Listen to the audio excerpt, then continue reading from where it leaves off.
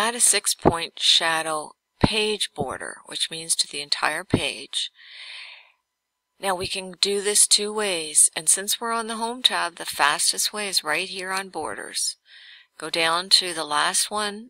When you see those three dots, it means you're getting a dialog box, and here it is. Now we're going to need to change from the Borders tab to the Page Borders tab.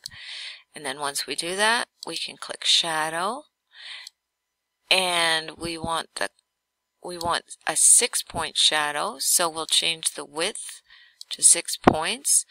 We'll change the color to a gray color, and it's applied to the whole document because we're on the Page Border tab. We'll click OK.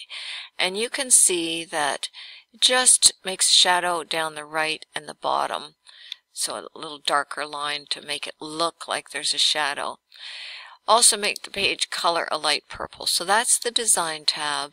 There's the page color there. If you don't see a light purple, go to More Colors, find a light purple, click OK or press Enter. And just notice we could have come here to get straight to the Page Border tab.